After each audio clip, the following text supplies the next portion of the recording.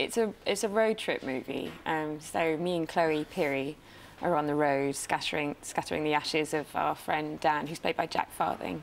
Wow. But yeah, it's a great script. I loved it. We know you so well in one particular role, so presumably you're extremely keen to now show your sort of diverse talents, aren't you? Well, it's nice. It feels like sort of stretching another muscle, really. Yeah. And it was really fun to do a comedy and something modern. Something where you're not wearing period costume. Yeah, I know. I love the costume so much on Downton, but it's really nice to wear jeans to work and not be sewn in every day. But yeah, it's great. So obviously a conscious decision in a way to move away, but we're all, I'm afraid, still locked in the role we know, which was your first ever role. I can't believe, I mean, what a way to start. I know. I was very, very lucky. Did Hugh Bonneville suggest that this was quite a juicy first job? Yeah. I mean, when it kind of went a bit nuts and we had, you know, viewing figures in the millions, he was going, Laura, just so you know, they're not all like this. Don't get comfy. Exactly.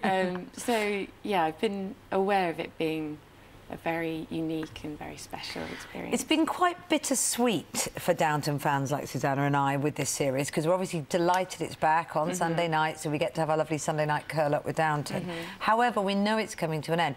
Was it kind of like that for you guys? Definitely, yeah. We kind of had 6 different wrap parties. And you are in the very final sort of moments, aren't you? Yeah. So I shot the last scene, which is not in chronological order, the way we shoot. So, yeah, I was involved in the last shot.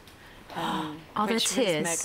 Oh, my gosh, I cried. I think I sort of just dissolved when they said cut. You know, it was sort of so emotional. And it happened to be a night shoot, so it was sort of 6 in the morning, and we were so emotional and sleep deprived. Exactly. So there was a lot of tears, and Michelle came and did the clapperboard, and it was really special.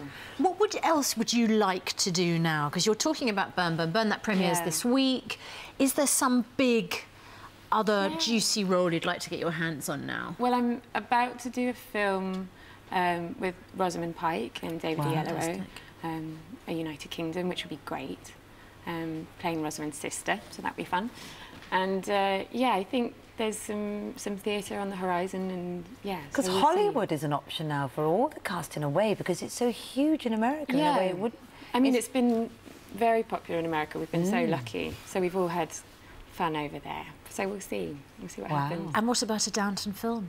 We don't know yet. I mean, if Julian writes it, I'm sure we'll do it. But it's down to him, as ever. We started out to make a nice period drama. We hoped some people would enjoy it.